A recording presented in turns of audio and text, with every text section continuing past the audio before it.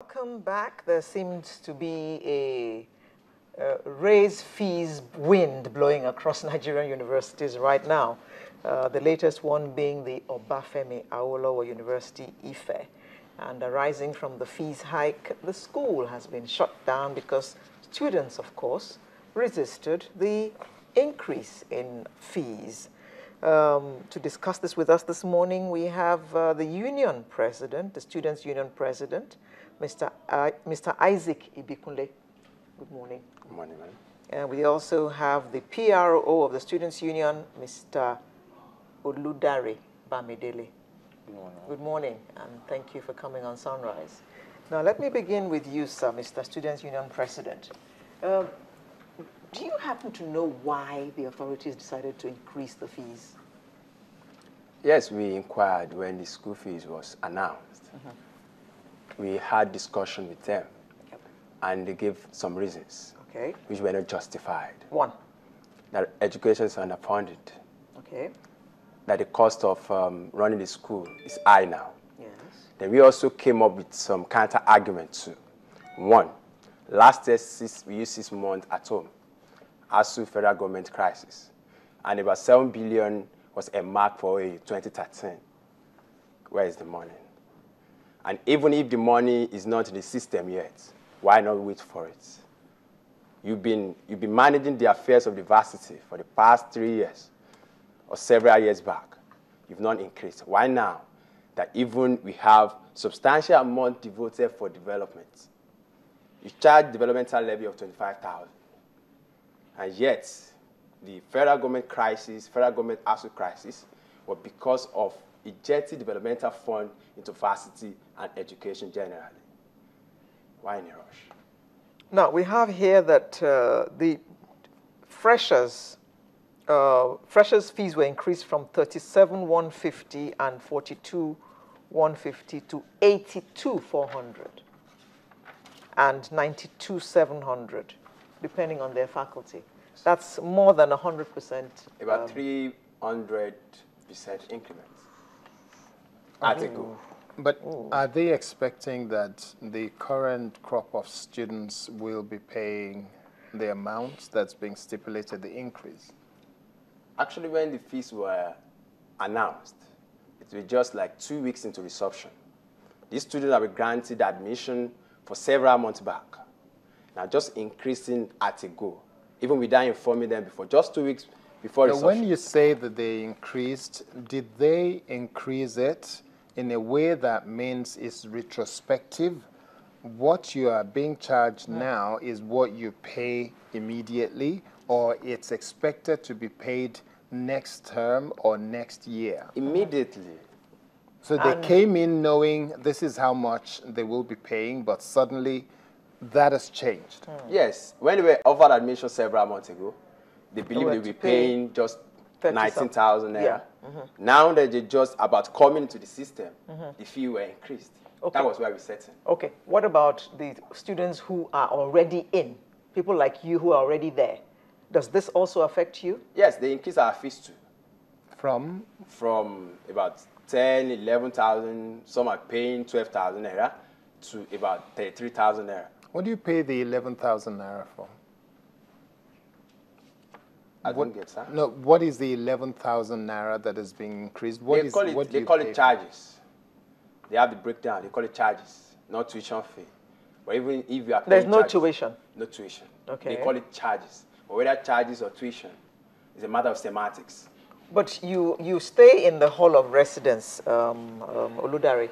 Do you pay for that? Yes. Is that separate? Yes, that's a separate payment on its own because fresh students pay up to 3,000 naira for their best spaces because we have two freshers, major freshers hostel, and the stale students, that is the return undergraduates, pay about 2,000 naira. Okay. For accommodation. So the school has been shut down now. What is the position right now? Are you all in dialogue?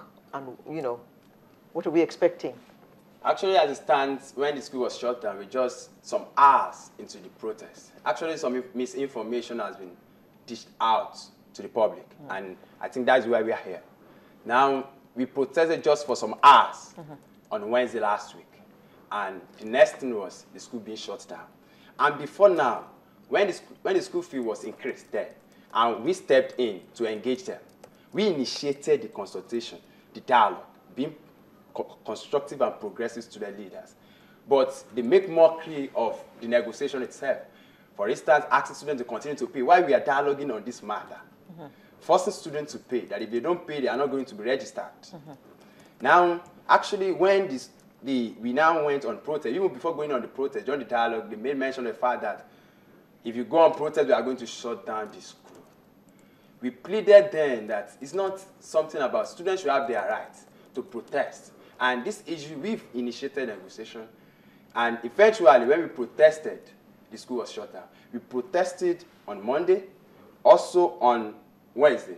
We didn't protest on Tuesday because we knew that they may want to use the 72 hours policy. However, there is a particular misinformation in the statement of shutting down the school. For instance, I would like to refer to the statement where it was placed that the students protested for 3 consecutive days, which was not the situation. We protested. What is the situation now regarding negotiations? Actually, now, when the students met, we had a congress when the school was shut down, and we resolved that if the management calls for negotiation, we are ready to honor it. But as it stands, instead of calling us for dialogue, negotiation, a lot of threats of suspension, even of arrest, of trying to frame us up as cultists. Oh, there is none has taken place whatsoever. None. Even the senior special assistant to the president on student affairs, Judy Magui, has given the school, the VC, some directive to report what's happening in OAU and to address this matter. The ultimatum ended yesterday, and nothing has been done. We've not been invited, and we are expecting that. So you are still at home in the meantime, Okay. and only God knows for how long that's going to be. Yes. Are you willing to compromise? Is there any compromise on the table that if the university authority will do this, we as a union body will meet you or match you at this point? Yes, we have our grounds for compromise, and these are: one, we want to know why we need the increments. We believe we have funded diversity. And that's not compromise. You're still demanding. Yes, but in terms of compromise, actually, what the students are saying is not that we cannot increase fees. But what we are saying is, let's know how much we have, how much we have spent. Let's see the books, so that we'll be convinced. Even if you can tell our students that, okay, the school is broke, we'll be able to marshal this argument. But instead, the management is not ready to justify it. Okay, as we wrap up then, we really must wrap up now. Can you give us a figure? If they say 11,000 has now changed to whatever amount of money, what is the middle ground for you? Any number you can throw at us now? For now, we cannot throw out any number until we get to the table. Okay, what about you? That's the position of the president. That's our the Congress position of the union. always make I said there's something I would like to mention. Okay. A lot of misinformation are in the statement of shutting down the school, which has informed the security agent to have another perception. Unlike when the security agent came on board, when we protested against the shutting down order for 2 days, even they thought maybe the school was burning and nothing like that happened. They said we raided the Senate building. We did a lot of things which were not true. Okay. We have the pictures as evidence, and we are ready for that. All right. Okay, thank you. The Students' Union President of the Obafemi Awolowo University, Mr. Isaac Adekunle, and the PRO, Mr. Oludare Bamidele. Thank you very much for coming on Sunrise. Sunrise will return in just 1 second with the home stretch.